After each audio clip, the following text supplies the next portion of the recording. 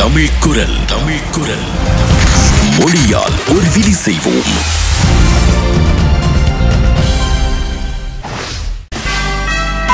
தமிழ் குரலின் ஆசிரியர் பார்வை. இலங்கையில் இப்போது அரசியல் கட்சிகளின் பசியும் ஊடகங்களின் பசியும் பெரிய வினைகளை உருவாக்குகின்றன.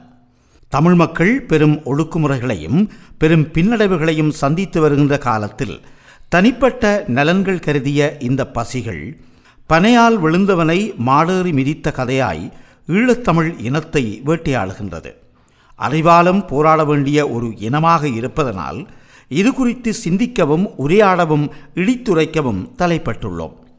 நேற்றைய நாள் இலங்கை தமிழரசு கட்சியின் 70வது ஆண்டு நிறைவு விழா யாழ்ப்பாணத்தில் நடைபெற்றது. இந்த நிகழ்வில் கலந்து கொண்டு பேசிய கூட்டமைப்பின் தலைவர் இரா சம்பந்தனது பேச்சானது சில ஊடகங்களால் வெட்டி கொத்தி தமது ஊடக அரசியல் தேவைகளுக்காக பயன்படுத்துவதை அவதானிக்க முடிகிறது. அத்துடன் சிலர் அதனை தமது கட்சி நோக்கங்களுக்காகவும் திரிவுபடுத்தி பயன்படுத்துவது கூட அபத்தத்தின் பாற்பட்டதே.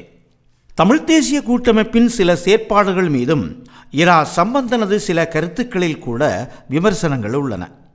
தமிழ் குரல் கூட அதனை சுட்டிக்காட்ட பின்னிற்கவில்லை. ஆனால் ஒன்றை வேறொன்றாக திரிப்பது மிகவும் தவறான செயற்பாடாகும்.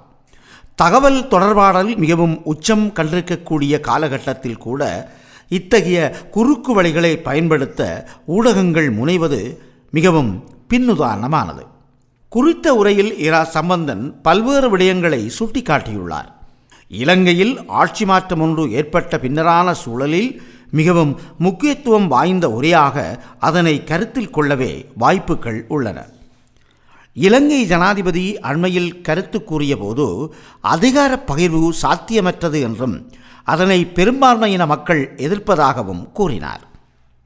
அதற்கு பதிலளிக்கும் விதமாக மாத்திரமன்றி உலக நோக்கு நிலையில் இருந்து தமிழர்களின் பிரச்சனைகளுக்கு உலகம் முன்வைக்க முயன்ற தீர்வுகளை வலியுறுத்தும் விதமாகவுமே அந்த பேச்சு அமைந்தது. இலங்கை அரசை பொறுத்தவரையிலும் இந்தியாவை பொறுத்தவரையிலும் விடுதலை புலிகள் அழிக்கப்பட்டது நல்லதாக இருக்கலாம். ஆனால் தமிழர்களின் பிரச்சனை முடிவுக்கு கொண்டு வரப்படவில்லை என்பதுதான் அவர் வலியுறுத்தும் விடயம். அத்துடன் விடுதலை புலிகளை அழித்துவிட்டு அரசியல் தீர்வை நடைமுறைப்படுத்தப் போகிறோம் என்று இந்தியாவுக்கு அன்றைய மஹிந்த ராஜபக்ச வாக்குறுதி அளித்துவிட்டே போரை நடத்தினார். இன்று போர் முடிக்கப்பட்டு 10 வருடங்களை கடந்தும் தீர்வு முயற்சிகள் ஏதும் இடம்பெறவில்லை. அத்துடன் அண்மையில் இலங்கை வந்து புதிய ஜனாதிபதியை சந்தித்த இந்திய வெளியுறவு செயலாளர் கூறிய வார்த்தைகளையும் சம்பந்தன் நினைவுபடுத்தியுள்ளார். தமிழர்களுக்கு சமத்துவமான தீர்வை வழங்க வேண்டும் என்பதை இந்தியா வலியுறுத்தியதையும் இந்தியா சென்ற கோட்டாபய ராஜபக்சவுக்கு இந்திய பிரதமர் மோடி நேரில் வலியுறுத்திய விடயங்களையும் நினைவுபடுத்தியே அவ்வாறு சம்பந்தன் பேசியுள்ளார். அது மாத்திரமல்ல, எவரையும் தாம் பகைக்கவில்லை என்றும் ஆனாலும் தமிழ் மக்களின் உரிமைகளை விட்டுக் கொடுக்க மாட்டோம் என்றும் ஐநாவின் கோட்பாட்டின்படி உள்ளக சுயநிர்ணய உரிமை தமிழர்களுக்கு உண்டு என்றும் அதனை வழங்க மறுத்தால் வெளியக சுயநிர்ணய உரிமையை கோரும் உரிமை தமிழ் மக்களுக்கு உண்டு என்றும் கூறியுள்ளார். விடுதலை புலிகளற்ற இன்றைய சூழ்நிலையில் சர்வதேச நாடுகளுக்கு இலங்கை அரசு அன்று அளித்த வாக்குறுதிகளையாவது இன்று நிறைவேற்ற வேண்டும். அதனை வலியுறுத்துவதே சம்பந்தனது பேச்சின் சாரம். இதனை திசை திருப்புகின்ற செயற்பாடுகளில் சில இணையங்கள் மாத்திரமல்ல, சர்வதேச புகழ்பெற்ற பாரம்பரிய ஊடகங்கள் கூட ஈடுபட்டிருப்பது ஈழ மக்களையும் அவர்களின் போராட்டத்தையும் தான் பாதிக்கும். உண்மையில் முன்பின்னாக வெட்டி ஊடக பரப்புக்காக உருவாக்கப்படும் இந்த செய்திகள் விடுதலை புலிகளுக்கும் அவர்களின் கனவுகளுக்கும் அவர்கள் சார்ந்த மக்களுக்கும் எதிரானதாகவே அமையும் என்பதை நினைவில் கொள்ளுங்கள். 2009க்கு பின்னரான இந்த காலகட்டத்தில் தமிழ் சூழல் இத்தகைய செயற்பாடுகளால் தான் துண்டு துண்டுகளாக சிதைக்கப்பட்டு வருகின்றன என்பதை மறவாதீர்கள். விமர்சனங்களுக்கு அப்பால் தமிழ் சூழலில் ஒரு இனமாக பேசுகின்ற ஆளுமையை கொண்டிருப்பவர் இரா சம்பந்தன் மாத்திரமே. அவரை விடுத்தால் ஏனைய தலைவர்கள் பலரும் செய்தி சொல்லும் தலைவர்களாகவும் தமது பதவிகளை தக்க வைக்கவும் தம்மை அடுத்த இடங்களுக்கு நகர்த்தும் பதவி நிலை அரசியல்வாதிகளாகவுமே உள்ளார்கள். தமிழ்த் தேசிய கூட்டமைப்புக்குள்ளேயே இவ்வாறு கட்சி நோக்கம் கருதிய திரிவுபடுத்தல்களும் திசை திருப்பல்களும் இடம்பெறுவதாகவே சொல்லப்படுகிறது. எப்படி இருப்பினும் ஈழப் போராட்டம் ஆரம்பித்த காலத்தில் இருந்தே தனிப்பட்ட நலன்கள் சார்ந்த பிளவுகளால் தான் போராட்டம் பெரும் பின்னடைவை சந்தித்தது. ஆனாலும் அதனை கடந்து எமக்கொரு அடையாளம் இருந்தது.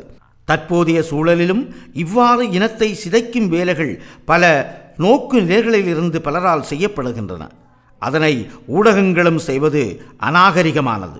ஊடகங்கள் கொண்டிருக்க வேண்டிய கருத்து சுதந்திர மற்றும் ஜனநாயக விழுமிய பண்புகளுக்கு எதிரான செயல்களாகும். எனவே கட்சிகள் தலைவர்கள் மீதான விமர்சனங்களை மக்களின் குரலின் அடிப்படையில் முன்வைப்போம். முக்கியத்துவமான தருணங்களின் ஒரு இனத்தின் அரசியல் செயற்பாடுகளை பலவீனப்படுத்தாத வகையில், ஒரு இனத்துக்கு பின்னடைவை ஏற்படுத்தாத வகையில் தமது செய்தி உருவாக்கங்களையும் அறிக்கையிடல்களையும் செய்வோம்.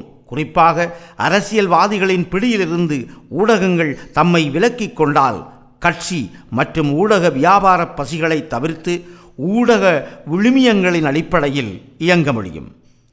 நன்றி. தமிழ்குரல் ஆசிரியர் பீடம்.